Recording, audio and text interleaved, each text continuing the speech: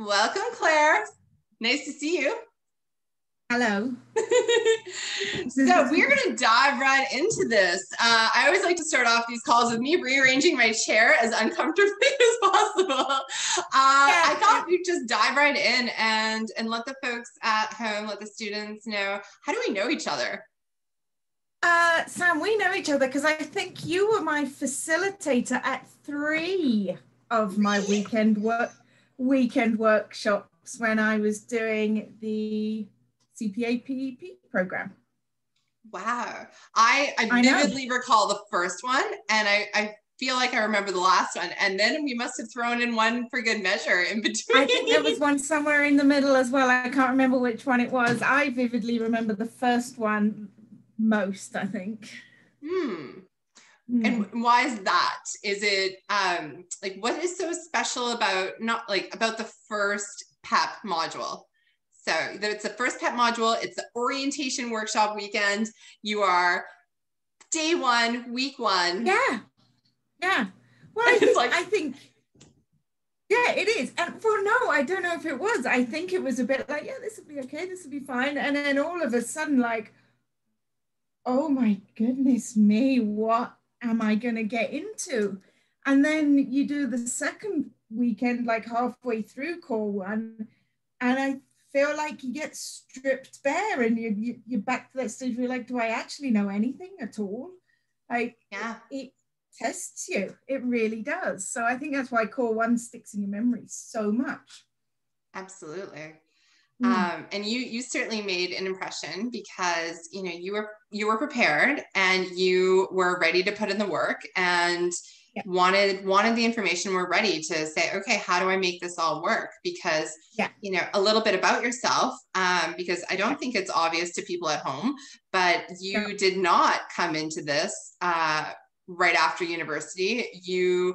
You have a bit of a backstory. So tell us about what happened and what led you to coming to Core One when we first met. Yeah, absolutely. No, I didn't come in straight from university. I came in kind of mid-30s, probably, you know, 15, 16 years after I'd done an accountancy and law degree. I started my career kind of in hotels as a junior accountant.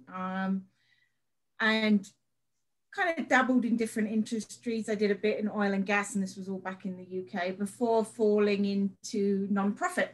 And at that point in nonprofit in the UK, I started looking at doing CIMA, which is their Chartered Institute of Management Accountants, and just found the program difficult and not user-friendly.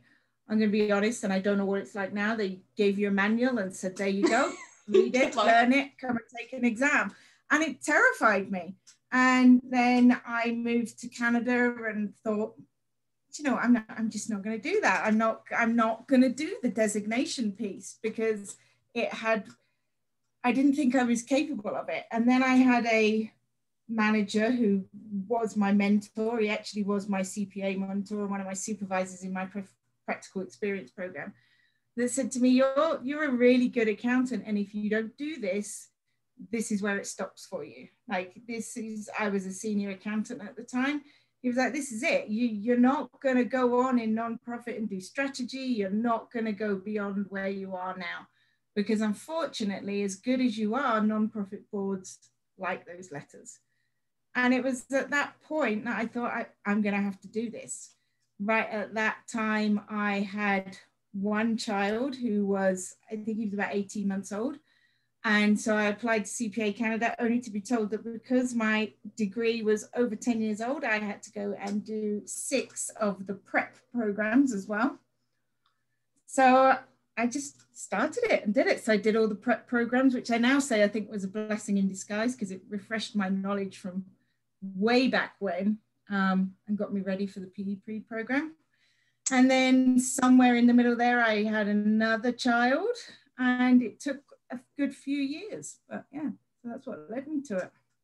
So what's interesting is, and just so that people are listening, the prep courses are equivalent to like the university undergrad. They're, you know, they can be for somebody who say majored in economics but didn't do their accounting electives, or, for somebody who it was a few years ago and they need the refresher. So I'm really happy for you to kind of share that, because, it's not, oh crap, you didn't pick the right, the right thing, or you didn't do it right away. It's like, no, there's time, and you were living your best life and you were progressing in your career, and then you hit a reason to invest the time and to make the change, or the next evolution, really. Yeah. So absolutely. So that's really great. So you walk into Core 1 orientation workshop, and I remember you saying, or you having a conversation with people at your table and just concerned about time, and just saying, well, like, I have 2 children, and how am I going to get this done? And then we had an honest conversation, because more time is not necessarily a good thing, and people don't always use their time really well.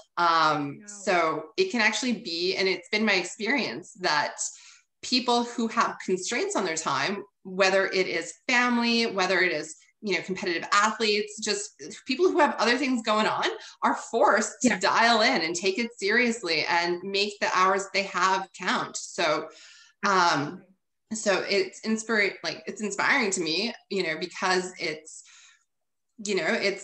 you made it work, and we revisited and we got to touch base throughout the modules, and then again right at the end. And so you wrote and passed. That would have been that was the 2019, correct? Yes, it was 2019. And while you were going through with prep and then the PEP Professional Education Program, tell me a little bit about this not-for-profit that you were working at. So all the way through my PEP program, I worked at the Calgary Zoo, and I had initially been taken on there by my mentor. I'd worked with him in a previous organization. And after my second maternity leave, he contacted me and said, will you come and help me out at the zoo? They had some, well, let's put it this way, their accounts weren't the cleanest in the world. So I went in there. There was lots of learning opportunities. There was lots of learning opportunities to do an awful lot of reconciliation, to look through their designated funds and all those kind of things and make sure that things were straight. And then that led into an opportunity where the Calgary Zoo actually created their own foundation that was to further their charitable purpose of conservation. And I helped to set up and build that foundation as a separate organization for the zoo. So amazing. As a CPA candidate. As a CPA candidate. Yeah, it was really interesting. I got to see lots of different things about how to set up organizations, writing a chart of accounts completely for the first time, learning about the governance structure that this was going to need. So it was a super interesting time. I was very, very lucky. Well, I'm a firm believer that work and good attitude and a little bit of luck contributes, but we also do a lot. We also do a lot to put ourselves in the right place. So that is a huge task. And what I want to highlight there is oftentimes, like, we're told, okay, it's profits or purpose, or it's, oh, I can make a difference, but I have to, make a living first. Or like, we're kind of stuck with this pull and this tension of saying, I can't do both. And one of my secret little missions here is to call bullshit on the institution. Like, go do well for you and go do well for others, and grow the pie, contribute, absolutely.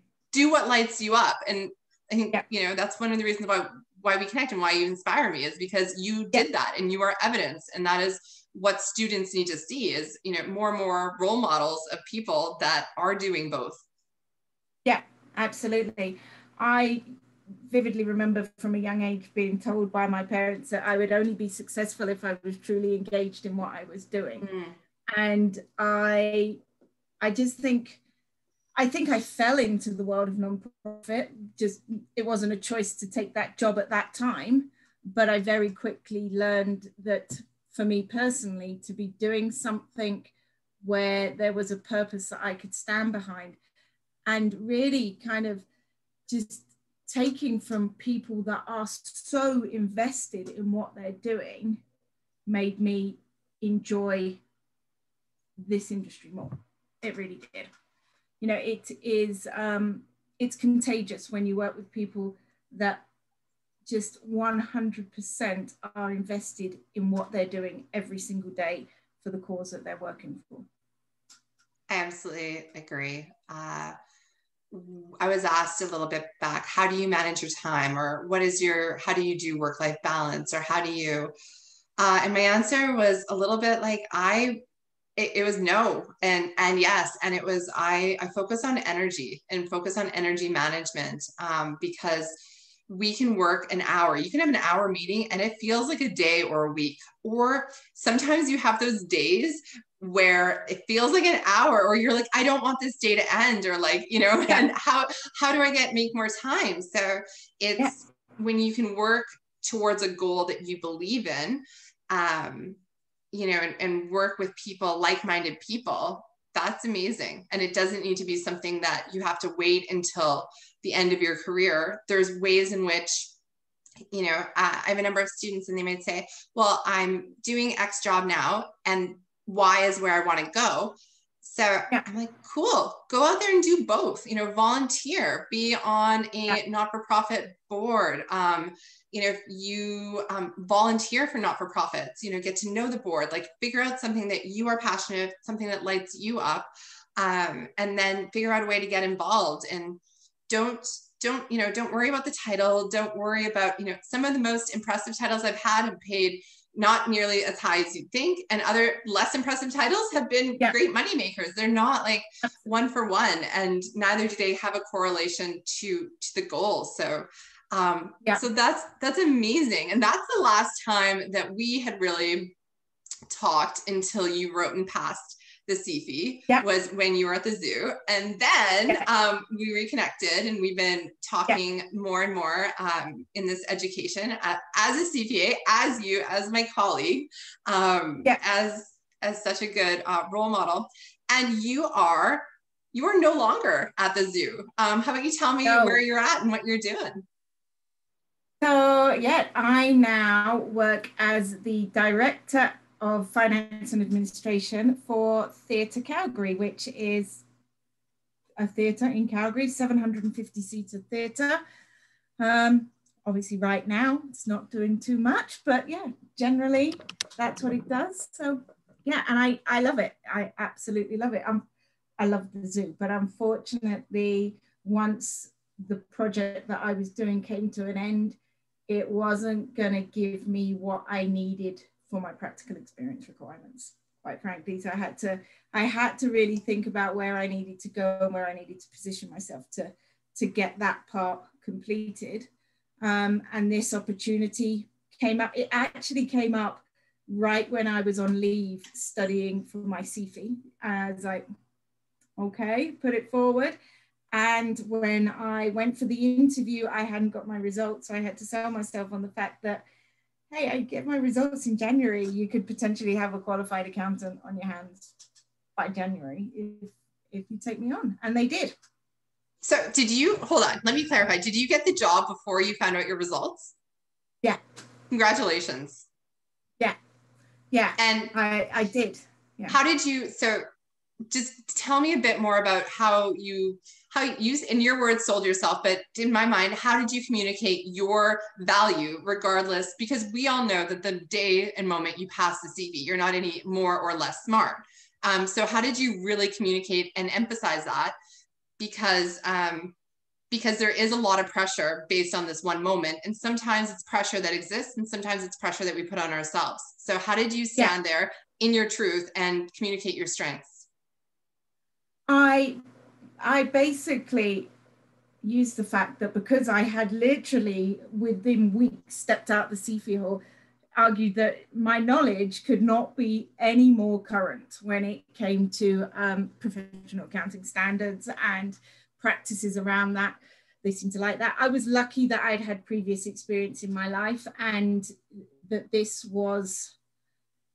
passing the CFE was kind of the final piece of the puzzle in my kind of development stage. So I had a fair amount of experience to pull on, but yeah, it was really that, look, I'm current, I've sat it. I also think that, you know, when you're going for some of these jobs and you're talking to another CPA that has done this, I actually interviewed with who is now the chair of my audit and finance committee, and he's also a CPA. I think there's a lot of that kind of recognition and respect for the fact that you've just gone and sat this 3-day exam, because they know what it's like. So I think that kind of helps. Yeah. Yeah. It's the full package, and just not waiting. Yeah. Also betting on yourself, right? And not waiting and believing and knowing the work that you've done, regardless of, you know, what an output may be. So that's wonderful. And what I kind of like too, as much as it kind of makes me, you know, a little bit bummed that you weren't able to get all of your practical experience at one place, I think it's a good example for people to say, okay, because they might be looking, oh, I don't want to take this one job because I won't get my entire 30 months. But listen, take it if it's what you want. It gets you on your path. It may grow and it may become a role that does qualify. Or like in your case, it's not the end of the world if it doesn't, and you'll make it work. Part of being a CPA and a CPA articling student is just figuring it out and making it work. Yeah, absolutely. It is. And I had worked with my supervisor at the zoo, and I was, I don't think I was lucky. I think, you know, most good supervisors will help you do this. I had showed him the practical experience requirements, and he had given me the opportunities that were available within that organization that I could write about and submit. And it just came to the point where there wasn't going to be any more that I could do. So at some point I was either going to have to, it would have been great if I could have moved in the organization and moved into a different role and filled it, but that just wasn't the case at that time. So, you know, I had to think about the fact that ultimately I have to fill these boxes. So that means I have to go and find somewhere to fill these boxes. Yeah. And it's not the end of the world, and you're here and you're thriving and you've filled the boxes. And in fact, it goes full circle, because how does it come full circle? Maybe I'll lead with that. How do you think it comes full circle in the sense with practical experience and the CPA program? So I think you're right. It always works out. It does work out. I've been like hugely lucky in the role that I've taken. And probably if you'd have asked me in the first couple of months, I wouldn't have thought I was too lucky. I walked into a finance department as a newly qualified CPA that needed an awful lot of work that I wasn't prepared for. I tell you, it taught me some questions to ask in interviews going forward. It really did. But, you know, when you start to roll up your sleeves, I've had the opportunity to rebuild my own finance department from the ground up. We've implemented new systems, we've done internal controls, and it's been fantastic. And this is where it goes full circle, because I recently employed a senior accountant who is now on the CPA program and is trying to get his professional experience in my organization, in my finance department, which is fantastic. Like I just love that I can help him with this. Absolutely. Yeah. And they're going through, and he's doing the experience verification. And so, you know, one of my goals is to always just make it a little bit better for those who come after us, right? So how do we reduce a little bit of the friction? And I can't imagine a better person for your candidate, for your employee, than to have you in their corner to see the future and to help guide them there. So that's pretty incredible. Yeah, I agree. And I look forward to helping him with it. So he takes his CFE this year. So I've done the same thing. I've paid it forward. I've taken someone on to my senior accountant that's going to sit their CFE this year. He's already asking me what Capstone 2 is like. I'm not sure if I want to tell you what Capstone 2 is like. Is he writing in May, or is he writing in September? He's writing in May, so he's literally just finished his Capstone 1. Yeah, give him the week maybe, and then and what was great, you know, he came to work for me, and I said, so so what's your thoughts for like time off for study? He's like, I don't know if I'll need that much. I just said to him, well, we can revisit that nearer the time. We'll revisit. Yeah. After that initial weekend, there may be some revisiting.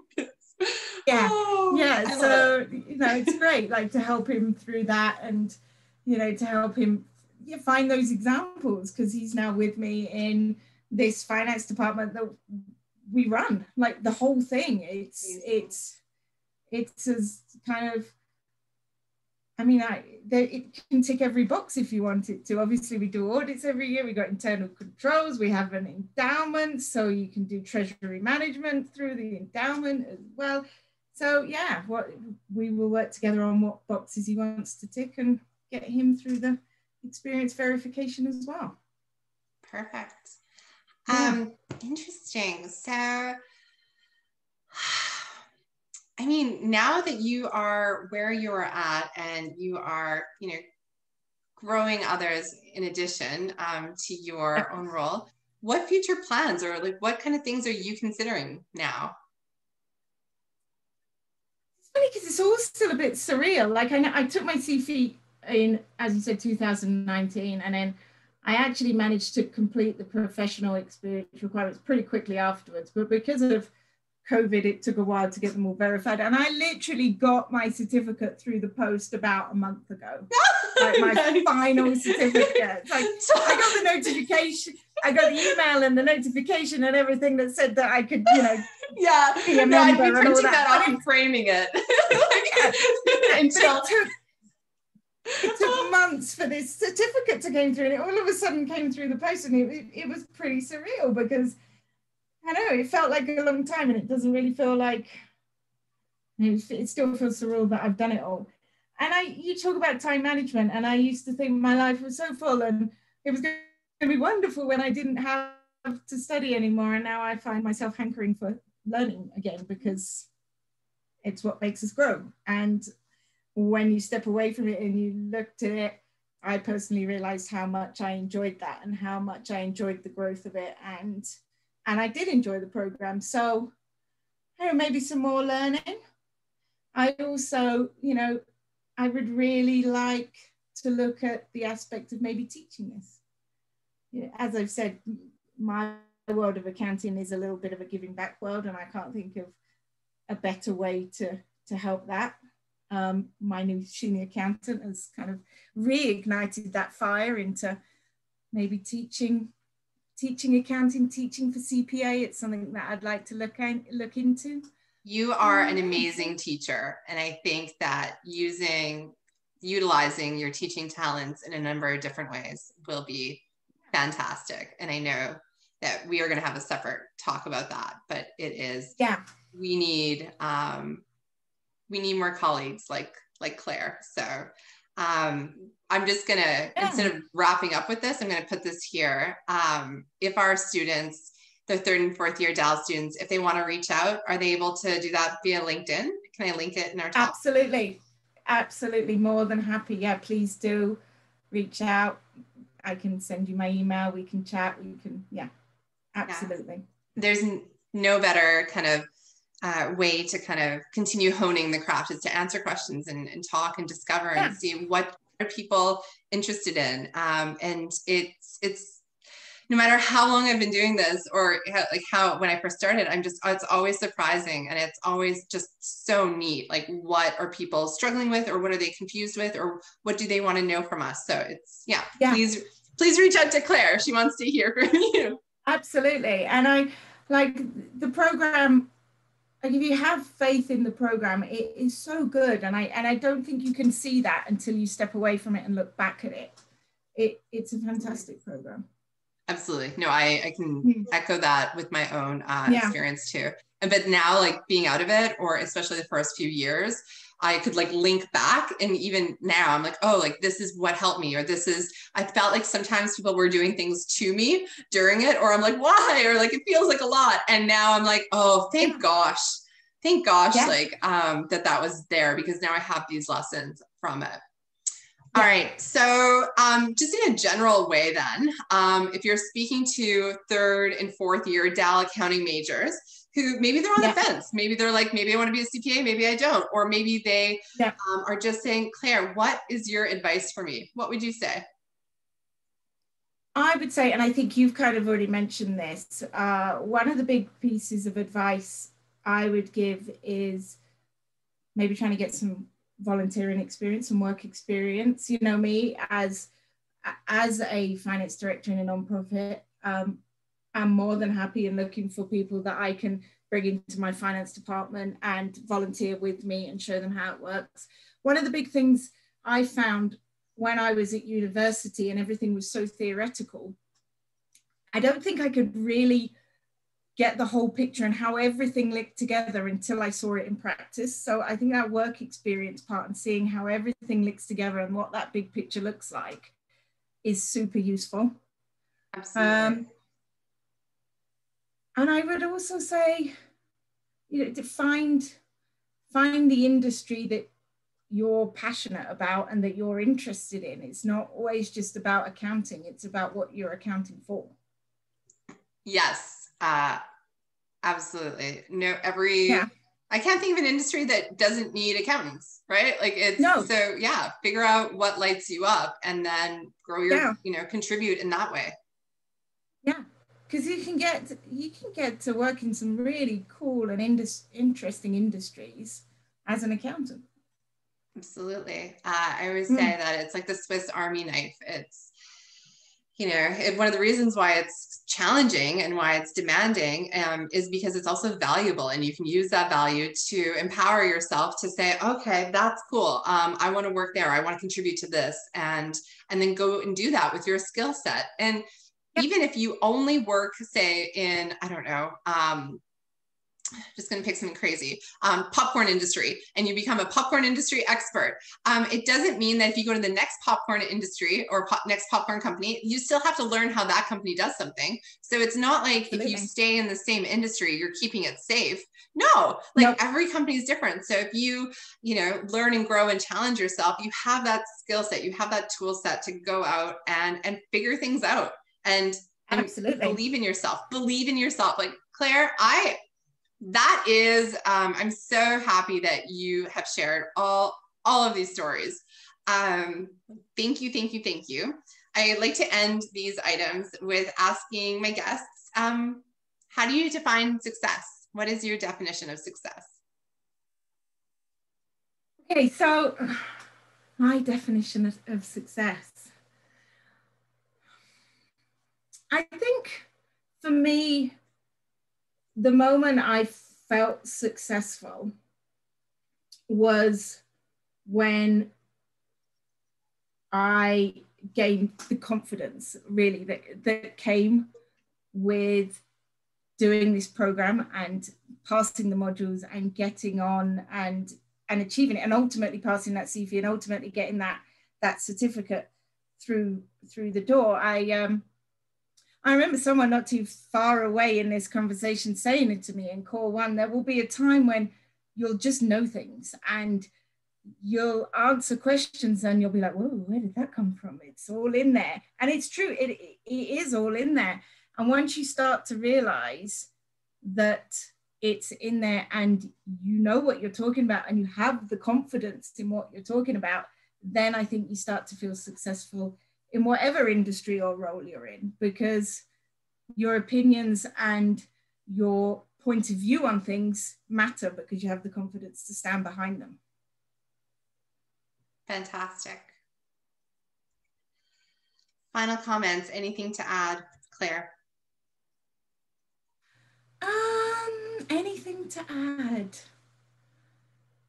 I can't think of anything to add. Not right at this moment. No, it's we've covered a lot. I would say, yeah, it is something that I 100% have no regrets on doing at all. Perfect. People said that it would open doors, and it did. So it's been fantastic. Can't think of any other way how I'd want to wrap up part 1 with Claire. Yeah, absolutely. Thank you. No problem at all.